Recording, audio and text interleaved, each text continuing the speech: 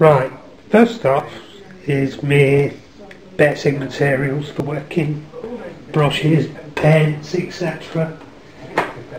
Right, all sorts in there. And next up is working area.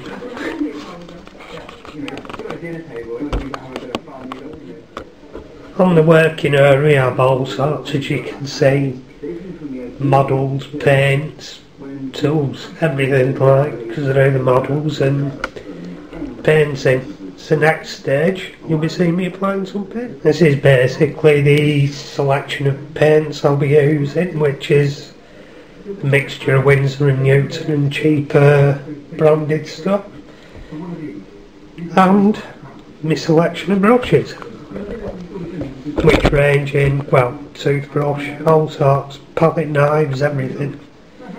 And that's only a basic selection because I'll be using sponges and stuff as well, which I can show you later down.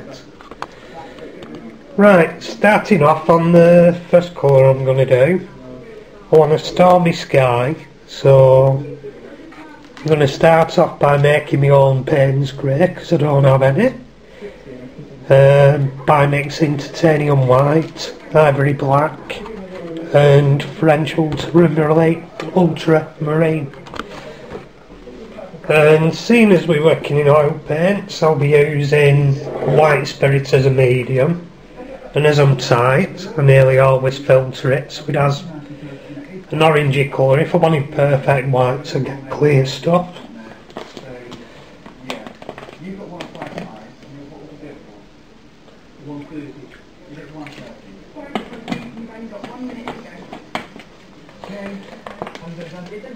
So basically, next start, I'm mixing it up, select a brush to be large enough.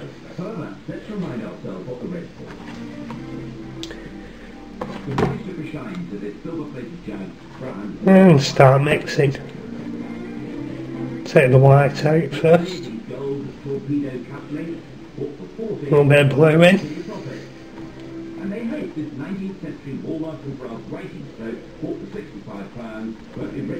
And there's a bit of black in to tone it down. Gives a nice stormy Payne's grey colour. And you mix it in.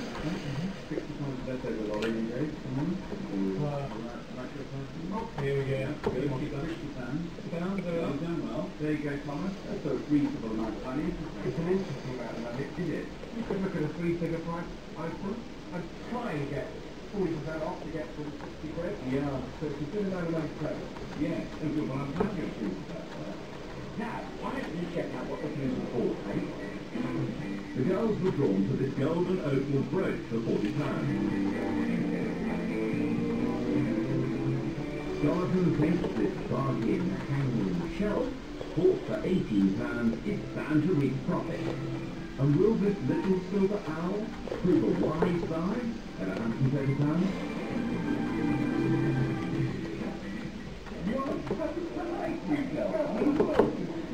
I think I'll have it a little bit darker still.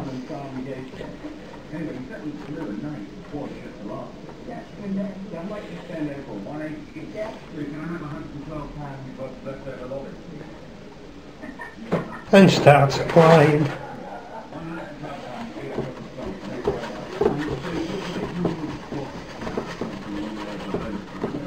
Do the main parts with a larger brush and then work up to the edges with a smaller brush. And I'll start editing now. Once I've filled this basic colour now laid on, and I think now is the time to edit this one and possibly do a later one at a later date showing how clouds.